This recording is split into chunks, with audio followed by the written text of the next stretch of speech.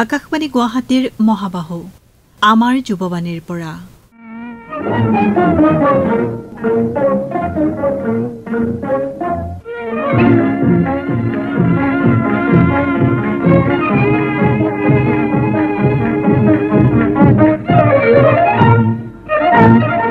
আমাৰ যুৱবাণীৰ পৰা অনুষ্ঠানটিলৈ আপোনালোকক আদৰণি জনাইছো। আজিৰ অনুষ্ঠানত আগবঢ়াইছো যুৱ কৰ্মশালাৰ এটি খণ্ড।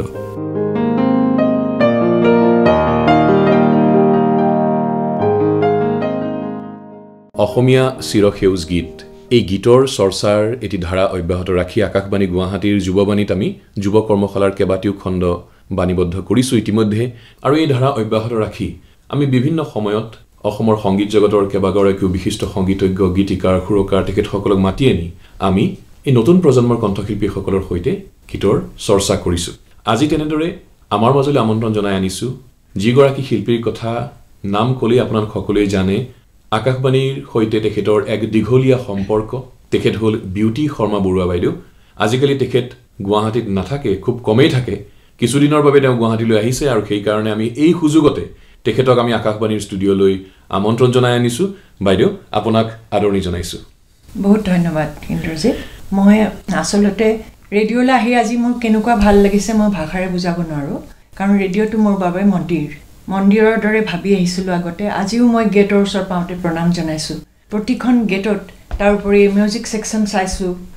মোৰ মনটো ক'ৰবালৈ গুচি গৈছে। প্ৰত্যেকটো ৰুম আমাৰ ইমান চিনাকি মোৰ বাবে, আৰু মোক ইয়ালৈ সেইকাৰণে নিমন্ত্ৰণ কৰাৰ বাবে ইমান বছৰৰ পিছত আকৌ নতুনকৈ মই এটা জীৱন পোৱাৰ দৰে মোৰ লাগিছে। আৰু এওঁলোকক আগত দেখিছোঁ, মোৰ খুব ভাল লাগিছে। আৰু সঁচাকৈ তোমালোকৰ সমানতো মই ইয়াতে আহিছিলোঁ। আকৌ মই ইমান বছৰৰ মূৰত আজি আহিছোঁ। মই বোধ কৰোঁ 90s লাষ্ট আহিছিলোঁ, 95 মানত। এটা মই জেপিটাৰ এটা কৰিছিলোঁ প্ৰডাকশ্যন আৰু এটা বিপুল বৰুৱাৰ। তাৰপিছত তেনেকৈ অহা হোৱা নাই, থকাও নাই মই। কিন্তু মই আচলতে ৰেডিঅ' মোৰ জীৱন, আৰু মই এতিয়াও খুব শ্ৰদ্ধা কৰোঁ, প্ৰণাম জনাইছোঁ মই প্ৰতিজন ব্যক্তিক। ইয়াত যিবিলাক ব্যক্তি মই লগ পাইছিলোঁ, যিসকলক মই লগ পাইছিলোঁ, স্বনাম ধন্য খুব গুণেৰে পৰিপূৰ্ণ ব্যক্তিসকল, যি মই মিছ কৰিছোঁ ইয়ালৈ আহি পেলাই। কিন্তু আকৌ তোমালোকে যে নতুনকৈ এইটো এটা নতুনকৈ আৰম্ভ হোৱা টাইপৰ মোৰ লাগিছে, তেনেকুৱা যেনেই লাগিছে, আৰু খুব ভাল লাগিছে। আপোনাৰ প্ৰথম আকাশবাণীত যেতিয়া কণ্ঠস্বৰ পৰীক্ষাত আপুনি উত্তীৰ্ণ হৈছিল, তেতিয়াৰ পৰা এতিয়ালৈ কিমান সময় হ'ল? মই 67ত অডিশ্যন পাছ কৰিছিলোঁ। মানে আপুনি 50 বছৰ পাৰ হৈ গ'ল? হয়, পাৰ হৈ গ'ল। আধুনিক গীত, ভজন আৰু গজল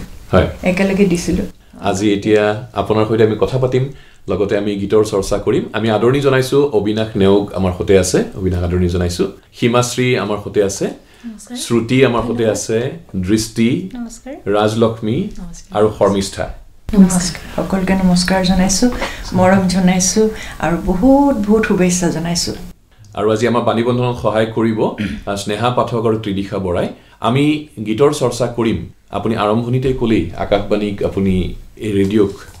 আকাশবাণী গুৱাহাটী কেন্দ্ৰ বা আকাশবাণীৰ প্ৰতিটো কেন্দ্ৰকে আপুনি অতি শ্ৰদ্ধা কৰে। আকাশবাণীৰ সৈতে আপোনাৰ দীঘলীয়া সম্পৰ্ক।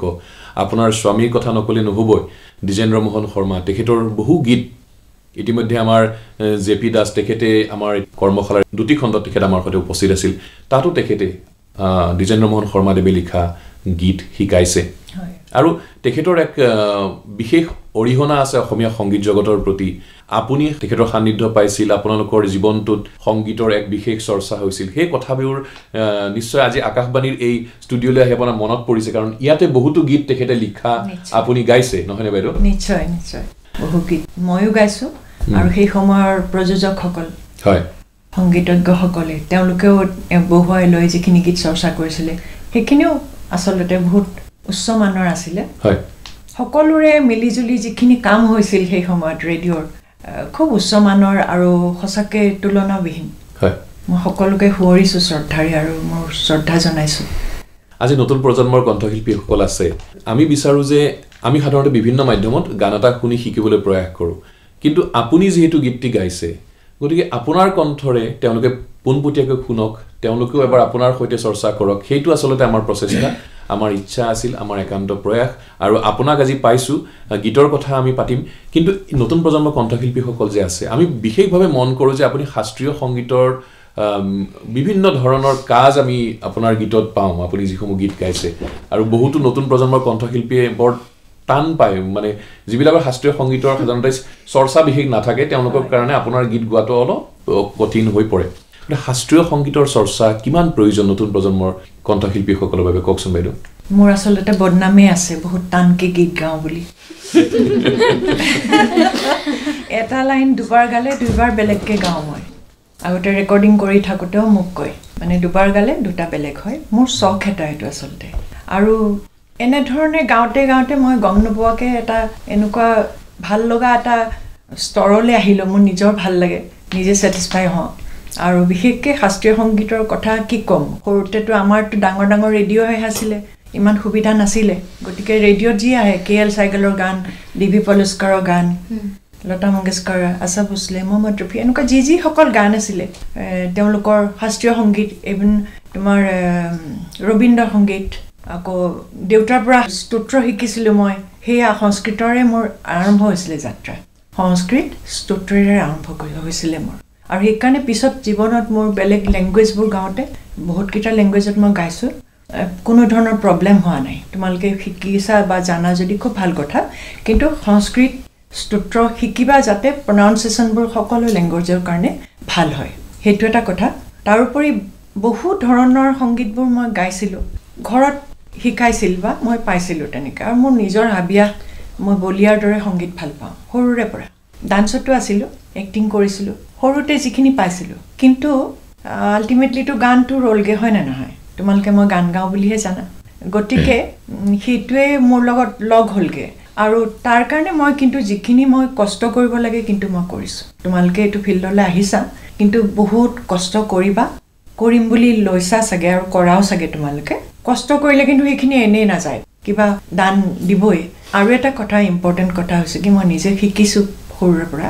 মা দেউতাহঁতে কৈছিলে যে তোমালোকে তুমি গান ভাল পোৱা গান গাই যোৱা কিন্তু কিবা এটা পাম বুলি নাগাবা বা কিবা এটা পাম বুলি কিবা নকৰিবা কাম কৰি যোৱা সদায় ভাল কামত ভগৱানে দান দিয়ে এটা উপহাৰ দিয়ে সেইখিনি মানে তুলনাবিহীন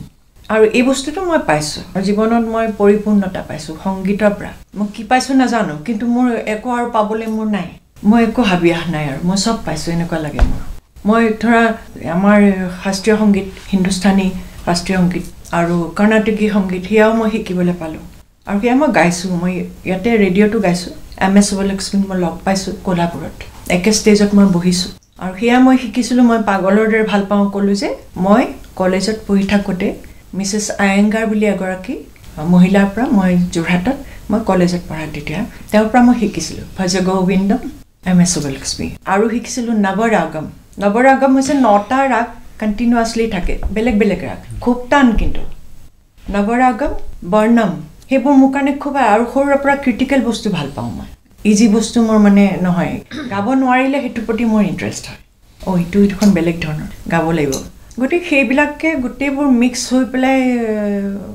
মই হ'লোগৈ লাষ্টত মই এতিয়াও একো হোৱা নাই মই তোমালোকক কৈছোঁ একোৱেই হোৱা নাই মই কাৰণ মই এই সংগীতৰ কাৰণে মানুহে বহুত জনম ল'ব লাগে আৰু এতিয়া সেই সংগীত সাগৰৰ যদি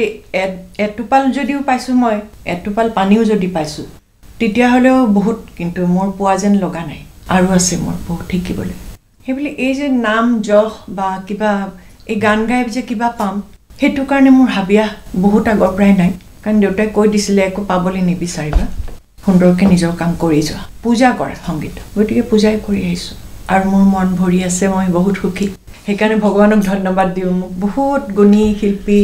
গুণী ব্যক্তিক মোক লগ পোৱাইছে বহুত ওচৰৰ পৰা পাইছোঁ আৰু তেওঁলোকৰ গীতবোৰ গাবলৈ মই চেষ্টা কৰিছোঁ সেইকাৰণে তোমালোকক মই ওচৰত পাই ক'বলৈ পাই মোক খুব ভাল লাগিছে সঁচাকৈ পুত্ৰ কন্যা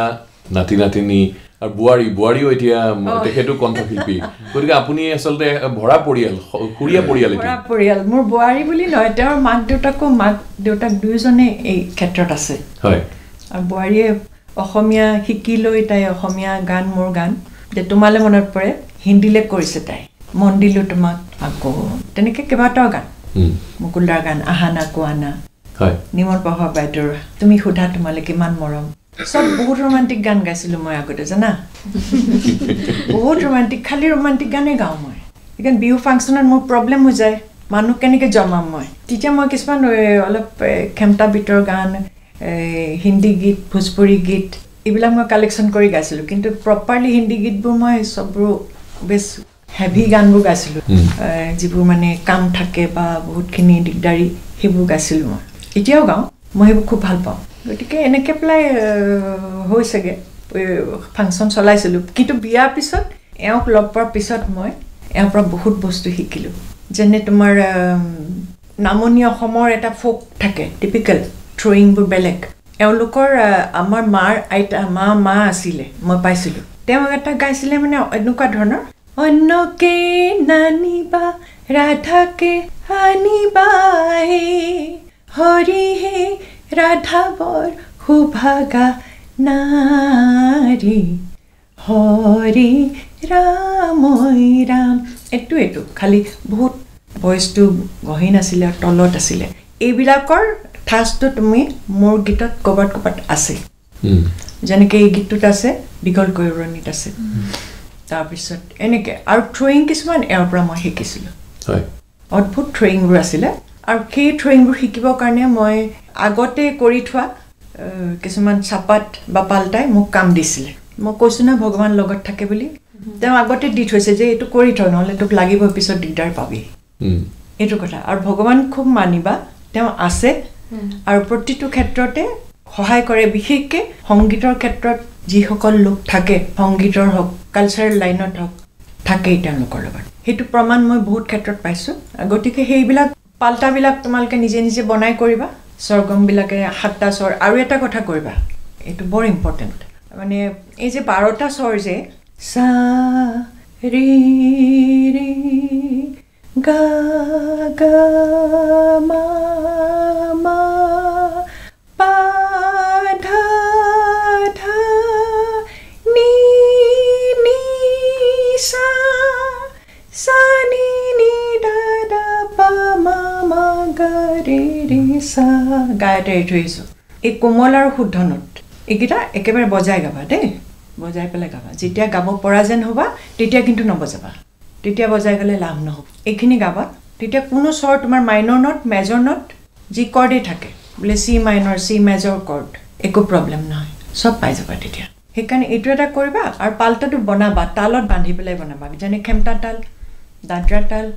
দাদৰা তালত বৰ ধুনীয়া হয় ৱেষ্টাৰ্ণ টাইপৰ হয় যেনে সা গা পা ৰে মা ধা মা ৰে ধা সা পা গা ৰে ধা গা মা সা নি ধা মা ৰে পা গা সা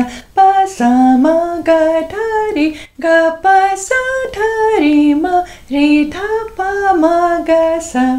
ঠিক ইয়াৰ পিছতে এটা খেমটা বনাই ল'বা খেমটাটো গাবা বহুত মানে উঠি যায় ভাল লাগে বিহু লাগি যায় sa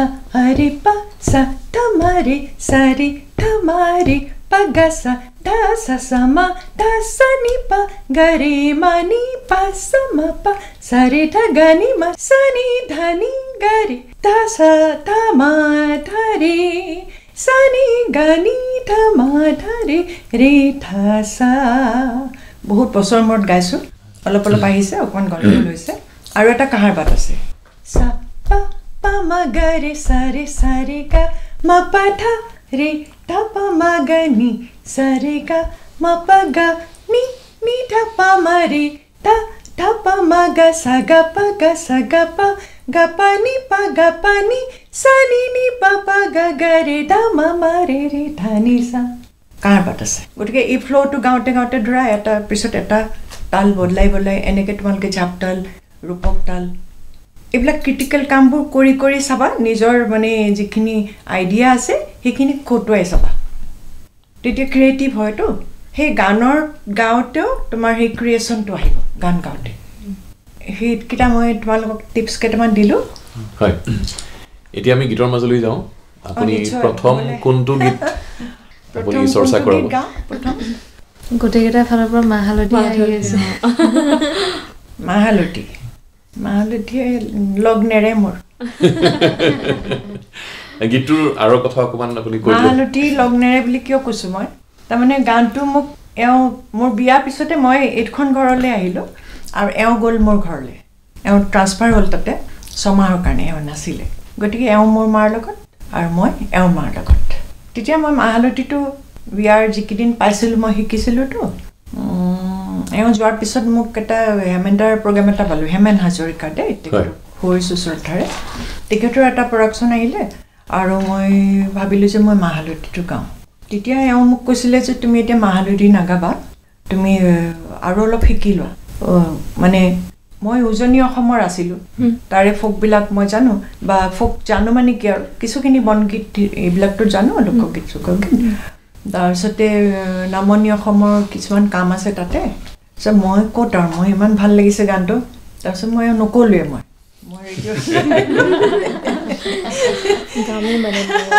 ৰেডিঅ'লৈ আহিলোঁ আহি পেলাই হেমেন্দাক ক'লোঁ হেমেন্দা এইটো গাম মই তাৰপিছতে হয় নেকি বোলে তেনেকৈ বোলে সেইটো হৈ গ'ল গানটো সেইটো গানে যে মোক এনেকুৱা পানিছমেণ্ট দিছে ন জীৱনত পানিছমেণ্ট মানে কি আশীৰ্বাদো দিছে কাৰণ সেইটো মই পিছত বহুত ভাষাত কৰি মই বেলেগ ঠাইত থাকোঁতে গাইছোঁ কানাড়া ভাষা মাৰাঠী পাঞ্জাবী বেংগলীটো কৰিছোঁৱে বাৰু বেংগলীটো বীৰেন্দ্ৰাই সহায় কৰিলে বীৰেন্দ্ৰনাথ দত্ত বীৰেন্দ্ৰ আৰু বীৰেন্দ্ৰ বৈ বঙালীটো কৰোঁতে বহুত সহায় কৰিলে আৰু হিন্দীটো কৰিছোঁ হিন্দীটো আকৌ মোৰ ল'ৰা ছোৱালীকেইটা হতসূৰ্য ঋগ্বেদী সামবেদী ইহঁতি কৰি দিলে হিন্দীলৈ সেইটো কৰিলোঁ মই আৰু এটা মাহালতি ফিউজন কৰিছোঁ অকল ক্লাছিকেল কাম বহুত আছে গালিও খাইছিলোঁ গাঁৱতে ষ্টুডিঅ'ত আমাৰ ভূপেনে মানে কাজিয়াও কৰেতো মোৰ লগত ষ্টুডিঅ'ত যে বাইদেউ যে মানে কৈছোঁ নহয় মোক কাণখনক ধমকি দিয়েহি বাইদেউৰ যে কাণখন মানে চব শুনিলে যে এইটো হৈছে সেইটো হৈছে কওঁতো গতিকে সেই মাহালতিকেইটা তোমালোকে লেচন হিচাপে শিকিবা বুলি মই ক'লোঁ আৰু এটা বনে বনে বাজে কাৰ চৰণ নুপুৰ সেইটো আছিলে লক্ষ্মী শইকীয়া বাইদেউ ইয়াতে আছিলে তাৰপিছত দূৰদৰ্শনত গৈছিলে বাইদেউৰ মই ষ্টুডেণ্ট আছিলোঁ এটা সময়ত বাইদেউ তাৰমানে সেই সময়ত নিপুণ কৰি আহিছে লক্ষ্ণৌ পৰা তো বাইদেউ আহোঁতে ইয়াতে এটা বাইদেৱে নতুনকৈ আৰম্ভ কৰিছিলে শাস্ত্ৰীয় সংগীতৰ ওপৰত বেছ থকা গানৰ তাতে বৰ ধুনীয়া ধুনীয়া গান আছিলে চন্দ্ৰাৱলী নিশাই যে সেইটো পালে চাবা সেইটো বাইদেউৰ সুৰ আছিলে বাইদেৱে মোক কৈছিলে তোমাৰ মতে তুমি গাবা আৰু এই বনে বনে বাজেকাৰ এইটোও বাইদেৱে মোক কৈছিলে মই গাইছোঁ ইয়াত বাইদেউৰ প্ৰডাকশ্যনত সেইটো মোক মোৰ পৰা বাইদেৱে কৈছিলে যে তোমাৰ মতে গাবা তুমি গতিকে মোৰ যিমানখিনি অকণমান পাৰিছোঁ মই ভৰাই গাইছোঁ সেইকেইটা ভাল হেৰি পাইছিলোঁ মই বাইদেউৰ আশীৰ্বাদ সেইখিনি বাকী মই মডাৰ্ণ গাইছিলোঁ বুলি কৈছিলোঁ যে মডাৰ্ণত মোক বহুত বস্তু দিছিলে মুকুল বৰুৱা মুকুলদাৰ গান কেনেকুৱা আছিলে জানা কোৱানা তুমি মোৰ মিঠা কতমান অভিমান কত লাজেৰে আৱৰা দুটি প্ৰাণটো আকৌ দুটি প্ৰাণ হুস্কাৰ মিলি থক মৰমৰ সফুৰা মুকুলদাৰ সুৰ মুকুলদাৰ লিখা গতিকে এইবোৰ গানো চলিছিল আনমনা হৈ মনে মালা গাঁঠি যায় স্বৰ্ণালী পথে পথে তোমাকে দিয়া এটি দুটি ৰং ঢালি উৰি পখিলাই ৰঙে ৰঙে মন দিয়ে উপচাই ৰঙে ৰঙে এই মন দিয়ে উপচাই আনমনা হৈ মনে মালা গাঁঠি যায় এনেকুৱা ধৰণৰ এইটো 4 দিন ইয়াত শিকি পেলাইহে জনি জোসেফ পিটাৰ জোসেফ আক্তৰ খাঁ সাহেব ইকবাল হুছেইন খাঁ সাহেব প্ৰমোদ চক্ৰৱৰ্তী দাদা প্ৰভাত শৰ্মা দাদা 4 দিন প্ৰেক্টিছ কৰাৰ পিছত এই গানটো স্পেচিয়েলত ৰেকৰ্ডিং হৈছিলে আৰু সেইটো লিখাটো নুৰুল হকৰ আছিলে আৰু সুৰ কৰিছিলে যোৰহাটৰে মহম্মদ হুছেইন মানে এই গানটোৱে আৰু তোমালে মনত পৰে মন দিলোঁ তোমাক এই আকাশবাণীৰ অসমীয়া আধুনিক গীতৰ ধাৰাটো বদলাইছিলে বুলি কয় গতিকে বহুত বদলি গৈছিলে আৰু সেইকাৰণে সেই সময়ত মোৰ মানে অলপ বিউটি বৰুৱা হিচাপে মোৰ নাম হৈছিলে এইবিলাক সব ভগৱানৰ হেৰি আশীৰ্বাদ আমি তেতিয়াহ'লে কোনটো গীত মাহালতি কৈ আছিলে ন ঠিক আছে মাহালতি গীতটো ল'ম বাৰু আগতে দীঘলকৈ উৰণি গানটো চাই ল দীঘলকৈ উৰণি নলবা মাজনীয় কথা আৰু সুৰ দ্বিজেন্দ্ৰ মোহন শৰ্মা টিকেটৰ কথা আৰু সুৰ এইটো আচলতে গীতটো অকমান আৰু কথা এটা আছে মই কৈ দিছো মোৰ ঘৰজনী ছোৱালীৰ যুৱবাণী অনুষ্ঠানৰ প্ৰগ্ৰাম থাকোতে হেতু তাই কাৰণে কৰিছিলে ভাবিছিলে নেকি ছোৱালীজনী বিয়াতিয়া হ'ব পিছত এনেকুৱা ধৰণৰ কিন্তু সেইটো গীত মই আকৌ গৈ পেলাই মই তেতিয়া ডিব্ৰুগড়ত যেতিয়া ৰেডিঅ' ষ্টেচন নতুনকৈ হ'ল তেতিয়া গুৱাহাটীৰ শিল্পীসকল ডিব্ৰুগড়লৈ যাব লাগে মানে কিন্তু ইয়ালৈ গুৱাহাটীলৈ আহিলে মই ইয়াতো গাওঁ তাতো গাওঁ মোৰ এটা প্লাছ পইণ্ট আছিলে সেইকাৰণে গতিকে এই গানটো কিন্তু ডিব্ৰুগড় ৰেডিঅ'ত ৰেকৰ্ডিং হৈছিলে দীঘলকৈ উৰণি আৰু তালটো অদ্ভুত এটা আছিলে অদ্ভুত ধৰণে কিছুমান গানবোৰ যেনেকৈ বনাইছিল নহয় তোমালোকে জানিলে মানে শুনিলে আচৰিত লাগিব কেতিয়াবা বজাৰ কৰি আহে কিবা গুণগুণাই আহে বজাৰ বেগটো থৈ পেলাইহে ৰাওকণ আহিব পাৰিবা নেকি আমাৰ গানৰ ৰুম এটা আছিলে দেই তাতে আমি ল'ৰা ছোৱালীৰ সৈতে আমি চব বহোঁ তাত আৰু তেতিয়া মায়ে ক'লে যোৱা সি মাতিছে গ'লোতে এইটো গান দিলে তেতিয়া ক'লে যে এনেকৈ মোৰ চিমলি বুলি মাতো তাইক সাংবাদিক তাইৰ প্ৰগ্ৰাম আছে গতিকে এইটো গান বনাইছোঁ মানে এতিয়া ভাবিছোঁ তুমি গানটো লৈ থোৱাচোন গতিকে সেই তেনেকৈ গানটো সৃষ্টি হ'ল এটা পেৰাগ্ৰাফ দিলে পিছৰখিনিও হ'ল তেনেকৈ আৰু তেনেকৈ তাইক শিকাই দিছিলোঁ খুব ভাল হৈছিলে কিন্তু গানটো তাই গোৱাও আৰু ময়ো সেইটো গান ডিব্ৰুগড়ত গালোঁ আৰু পিছত আকৌ বেলেগকৈ ৰেকৰ্ডিং কৰিছোঁ নেকি মই বহুত পিছত ষ্টুডিঅ'ত মানে কিন্তু সেইটো গান লওঁ আচ্ছা গানটোৰ তালটোৰ বিষয়ে মই কৈছোঁ তালটো ঝম্পক তালটো হৈছে তোমাৰ 5 মাত্ৰা 3-2কৈ থাকে 1 2 3 4 5 খুব চুটি লাগে তালটো শুনোতে তাৰমানে তালটো যে গৈছে 1 2 3 4 5 1 2 3 4 5 1 2 3 4 5 1 2 3 4 5 কিন্তু এই গানটো ঝাপ তালতো হয় ধি ধি না ধি না কিন্তু সেইটো উল্টাব লাগিব হয়নে 2 3 2 3কৈ আছে তাত এইটো অকণ চাওঁ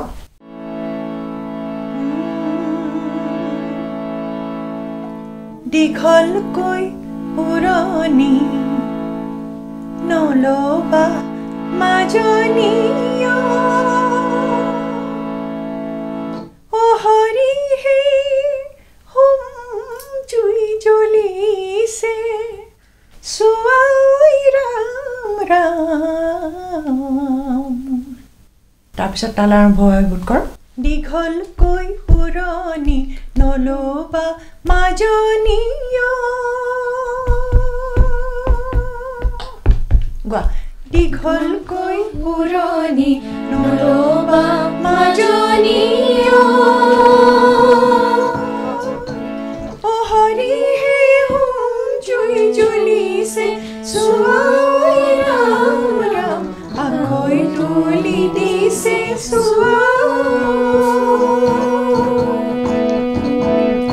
উৰণিয়ে চকুৰ চকুলো নাথাকে ও হৰি হে লগনো কলিলে চুৱাই ৰাম ৰাম নিশা পোহৰিলে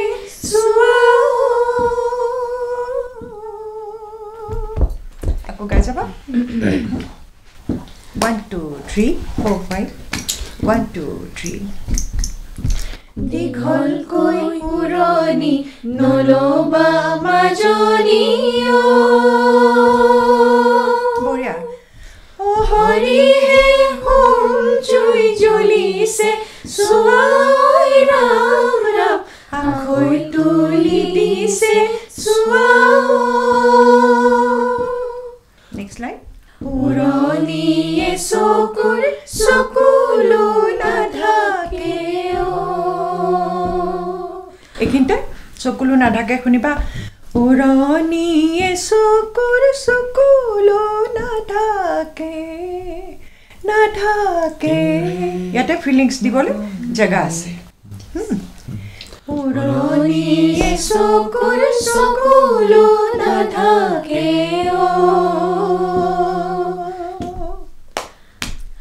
ও হৰি হে লগনো কলিলে চুৱাই ৰাম ৰাম নিশা পোহৰিলে অন্তৰাজা শৈশৱ শৈশৱ ধূলিৰে উমলি শৈশৱ শেষ হ'ল ধূলিৰে উমলি শৈশৱ শেষ হ'ল শৈশৱ শেষ হ'ল আচ্ছা পিছৰ এক্সপ্ৰেছনটো চাবা শৈশৱ শেষ হ'ল অকণমান দুখৰ ভাৱ আছে শৈশৱ শেষ হ'ল শৈশৱ শেষ হ'ল ধূলিৰে উমলি শৈশৱ শেষ হ'ল ধূলিৰে উমলি যৌৱন পখিলাৰ দৰে ইয়াতে পখিলাটো চঞ্চল কাৰণে গলাৰ কাম আহিছে হয়নে এইটো গানটোৰ একদম ভিতৰত সোমাই ল'বা কথাবিলাকৰ তেতিয়া নিজে নিজে কাম ওলাব তোমালোকৰ কৈশোৰ পখিলাৰ দৰে কৰা কৈশোৰ পখিলাৰ দৰে আকৌ কোৱা কৈশোৰ পখিলাৰ দৰে পখিলা বৰ ধুনীয়া আহিছে কৈশোৰটো নটবা কৈশোৰ কৈশোৰ বঢ়িয়া কৈশোৰ পখিলাৰ দৰে কোৱা কৈশোৰ পখিলাৰ দৰে এতিয়া শৈশৱ কোৱা শৈশৱ শেষ হ'ল ধূলিৰে উমলি শৈশৱ শেষ হ'ল বঢ়িয়া শৈশৱ শেষ হ'ল ধূলিৰে উমলি কৈশোৰটো কৈশোৰ কৈশোৰ পখিলাৰ দৰে ভাল হৈছে যৌৱন যৌৱন ফাগুনে ফাগুনে যৌৱন ফাগুনে যৌৱন ফাগুনে সজালে এইটো দীঘলকে কিয় আনিছো জানা সজাওঁতে মানুহৰ টাইম লাগে নহয় সজালে পৰালে যৌৱন ফাগুনে সজালে পৰালে তাৰপিছত অ মৰমে আমনি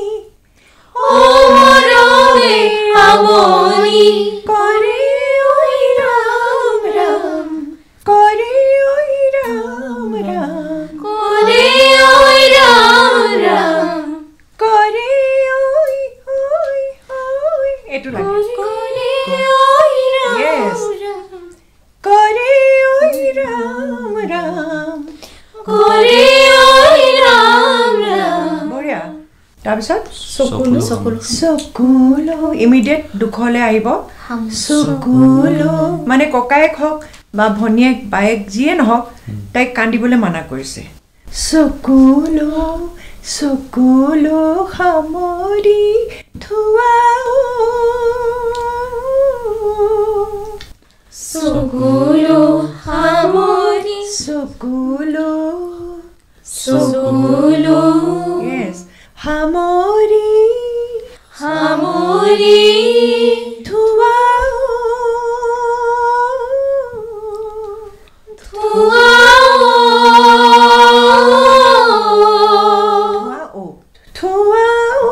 কৰাচোন চকুলো সামৰি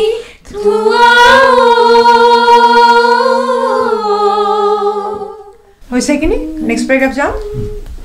কি আছে এইটো খনিক মানে শৰ্ট কম সময়ৰ ভিতৰত গতিকে লম্বা নাগাওঁ খনিক পাছতে যাবাগে আঁতৰি খনিক পাছতে যাবাগে আঁতৰি বঢ়িয়া আকৌ এবাৰ কোৱা খনিক পাছতে যাবাগে আঁতৰি জীৱন বঢ়িয়া লগৰীৰ সতে ইমান ধুনীয়া গাইছা তোমালোকে জীৱন লগৰীৰ সতে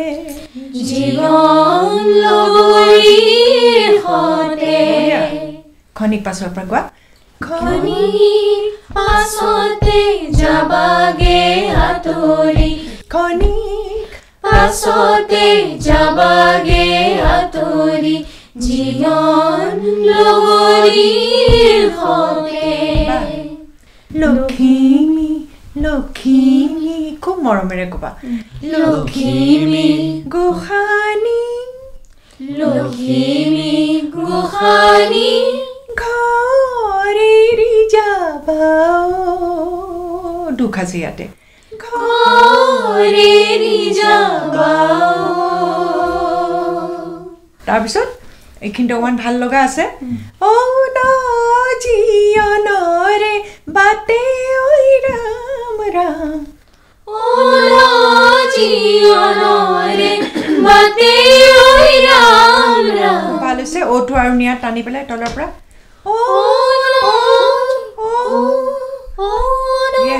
জীয়নৰে বাটে ঐ ৰাম ৰাম জীয়নৰে জীৱনটো দীঘলটো নতুন জীৱন আৰু বহুত দীঘলীয়া হ'ব হয় নহয় সেইকাৰণে আৰু অকণ টাইম লৈ তাত কি কৰিবা কাম কৰিবা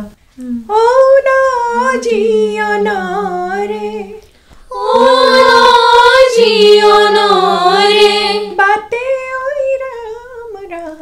বাটে ঐ ৰাম ৰাম সুভাষী শিৰতে লোৱা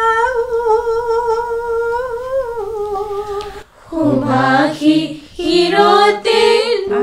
সুভাষী শিৰতে শিৰতে সুভাষী শিৰতে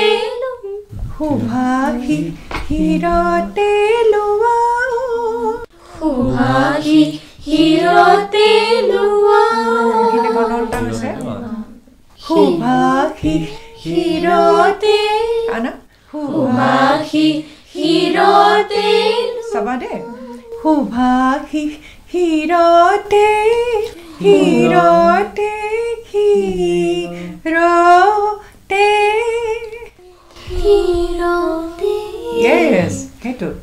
সুভাষী শিৰতে লোৱা আকৌ কোৱা সুভাষী শিৰতে লোৱা দীঘলকৈ পুৰণি নলবা মাজনী হৰিহে হোম জুই জ্বলিছে চোৱা ৰাম ৰাম আখৈ তুলি দিছে আখৈ তুলি দিছে আখৈ তুলি দিছে আখৈ তুলি দিছে আখৈ তুলি দিছে চাবা তুলি আৰু তাত চাবা হা আখৈ তুলি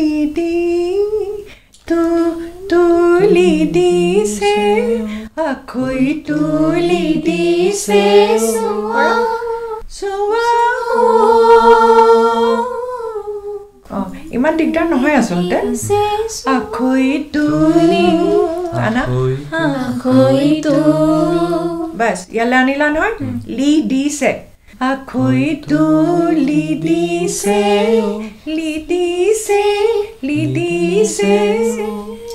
আখৈ তুলি দিছে ঠিক আছে কোৱাচোন আখৈ তুলি দিছে বঢ়িয়া গোৱাহে তোমালোকে সুভাষী শিৰতে এইটো আকৌ ছেপাৰেট কৰা হৈছে কাৰণ শব্দ দুটা বেলেগ বেলেগ সুভাষী শিৰতে লোৱা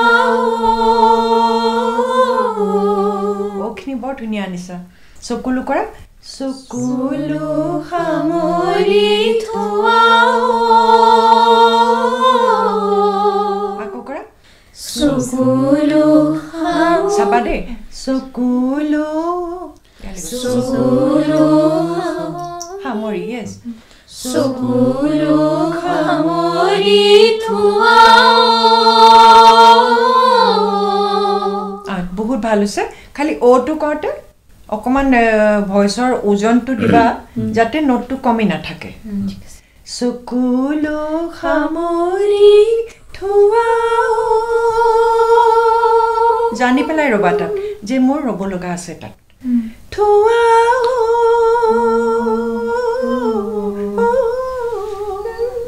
হা এটো আৰু কোন টাচ কৰিব লাগে কৈছো চকুলো খামৰি থোৱা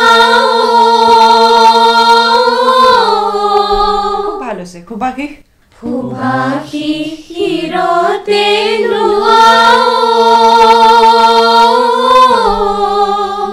আৰু এটা কেছলে ফাৰ্ষ্টটো নিশা পহৰিলে কোৱাচোন নিশা পহৰিলে চোৱা খুব সুন্দৰ আছে পোহৰিলে হটোত অকণ চাবা নিশা পহৰি নিশা পহৰিলে চোৱা একদম পাৰফেক্ট একদম হৈ গ'ল এইটো হা বৰ ধুনীয়া গাইছা দেই খুব ভাল হৈছে মানে এইটো ড্ৰয়িংবিলাক অলপ বেলেগ হয়নে সেইকাৰণে মোৰো এনেকৈ শিকোঁতে অকণমান লাগিছিলে সময় এনেকৈ মই এওঁৰ পৰা বহুতবিলাক ড্ৰয়িং শিকিছিলোঁ মই এটা আছিলে কোন ৰূপহী তাই যে সৰু মাই এইটো অদ্ভুত ধৰণৰ ড্ৰয়িং আছিলে ঐ কোন ৰূপহী তাই যে সৰু মাই তাই মন দিছিলে মন বৰকে মনৰ মৰম পাই ইফাল জোৰাটো পাই কি যে ৰং লাগিছে চাই সি যে উখ পাখ কথা তাই যে সৰু মাই এইবিলাক ড্ৰয়িং এই ড্ৰয়িংবোৰ মোৰ অলপ কিছুখিনি মই ইয়াৰ পৰা শিকিছিলোঁ আৰু কিছুখিনি মই যে বৰ্ণম গাইছিলোঁ কৈছিলোঁ সাউথ ইণ্ডিয়ান তাতে এনেকুৱা ধৰণৰ এই বয়িং টাইপৰ ড্ৰয়িং আছে এবাৰ সকলোৱে একেলগে গালে ভাল লাগিব আৰম্ভণিৰ পৰা শেষলৈকে হ'ব তালৰ পৰা গৈছোঁ হা লিপিনি নাযাওঁ তালৰ পৰা যাওঁ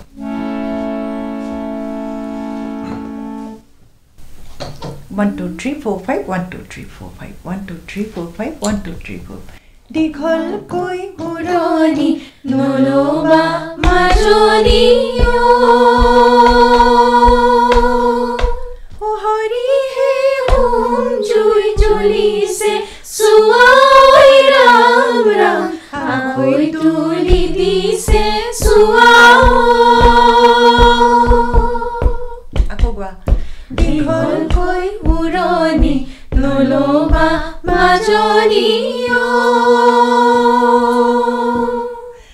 হৰি হে হোম জুই জ্বলিছে চোৱা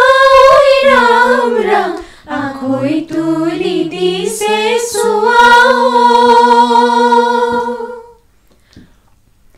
উৰণিয়ে চকুলো নাথাকে হৰি হে লগনো কলিলে চোৱা ৰাম ৰাম নিশা পোহৰিলে চোৱা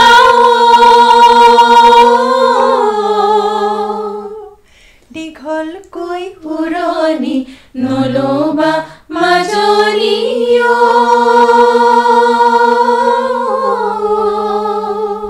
অন্তৰা যাবা শৈশৱ শেষ হ'ল ধূলিৰে উমলি শৈশৱ শেষ হ'ল শৈশৱ শেষ হ'ল ধূলিৰে উমলি কৈশোৰ পখিলাৰ দৰে কৈশোৰ পখিলাৰ দৰে যৌৱন ফাগুনে খজাৰে পৰাৰে মৰমে আমনি কৰে ৰাম ৰাম চকুলো সামৰি থোৱা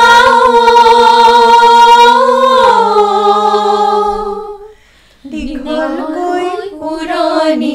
নলবা মাজনী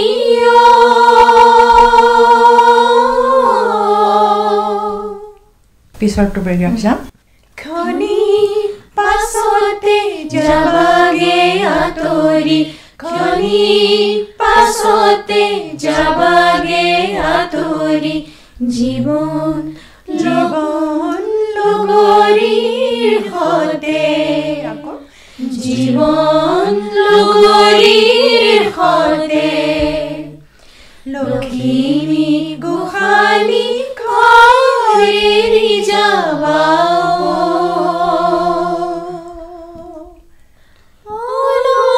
জীৱনৰে বাটে ঐ ৰাম ৰাম সুবাসী শিৰতে লোৱা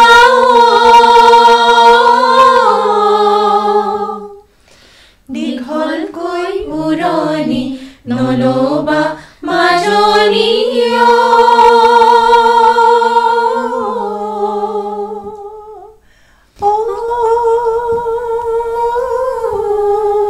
শেষ কৰিব পাৰা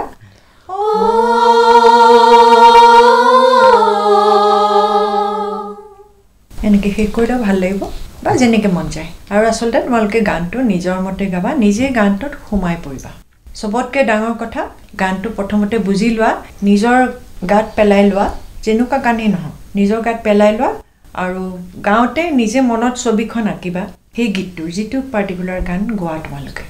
সেইটোকে মনত গানটোত সোমাই লোৱা বুলি কয় আৰু তেতিয়া সেই ভাৱবিলাক যিবোৰ ভাৱ আহে সবৰে গলাৰ কাম বেলেগ বেলেগ এনেকুৱা নহয় যে মোৰ গলাৰ কামখিনি তোমালোকে ল'বই লাগিব কৰিবই লাগিব চেষ্টা কৰাটো খুবেই ভাল কাৰণ বেলেগৰ গলাৰ কাম উঠোৱাটো খুব ডাঙৰ লেসন মই মোৰ মানে ষ্টুডেণ্টখিনি আগতে মোৰ স্কুল আছিলেতো মই শিকাওঁতে মই তেওঁলোকৰ পৰাও মই শিকিছিলোঁ তেওঁলোকৰ গলাৰ কাম কিছু আছিলে জন্মগত সেইবিলাকো মই শিকিছিলোঁ মই তেতিয়া কওঁ যে তোমালোকৰটো মই ল'লোঁ এতিয়া মোৰটো লোৱা এতিয়া গানটোত সোমাই পৰিলে অন্তৰৰ পৰা গোৱা যায় আৰু অন্তৰৰ পৰা গালে কি হয় মানুহৰ অন্তৰত সোমায়গে কেতিয়াবা তোমালোকে গান গালে কয় নে নকয় মানুহে ইমান ভাল লাগিলে নিশ্চয় তেওঁৰ অন্তৰ স্পৰ্শ কৰিছে আত্মা চুই যায় সেই আত্মাটোৰ কথা আত্মা সন্তুষ্টিৰ কাৰণে মানুহে গান গায় মই সেইটো কাৰণে গাম মোৰ আত্মা সন্তুষ্টি হয় খুব ভাল লাগিল বাইদেউ আমি এই খণ্ডটো ইয়াতে সামৰিব লাগিব আৰু আজিৰ এই যিটো চৰ্চা হ'ল খুব ভাল লাগিল আৰু আপুনি গীতৰ আৰৰ কথা ক'লে আপোনাৰ নিজৰ জীৱনৰ অভিজ্ঞতাৰ কথা ক'লে নতুন প্ৰজন্মৰ কণ্ঠশিল্পীসকলে কিদৰে চৰ্চা কৰিব লাগে সেই বিষয়ে আপুনি ক'লে আপোনাক আমি ধন্যবাদ জনাইছোঁ পৰৱৰ্তী খণ্ডত আমি আকৌ আপোনাক লগ পাম ধন্যবাদ জনাইছোঁ অবিনাশ হিমাশ্ৰী শ্ৰুতি দৃষ্টি ৰাজলক্ষ্মী আৰু শৰ্মিষ্ঠা প্ৰত্যেককে ধন্যবাদ জনাইছোঁ আৰু এটি খণ্ডত আমি লগ পাম ধন্যবাদ জনাইছোঁ ত্ৰিদিশা আৰু স্নেহা পাঠক বাণীবন্ধনত সহযোগ কৰাৰ বাবে বাইদেউ আজিলৈ আমি অনুষ্ঠানটি সামৰোঁ অহা খণ্ডত আকৌ লগ পাম নিশ্চয় লগ পাম মই সকলোকে বহুত শুভাশীষ যাচিছোঁ আশীৰ্বাদ মৰম দিছোঁ সকলোৱে যেন খুব সুন্দৰকৈ গাব পৰা হয় খুব ভাল লাগিল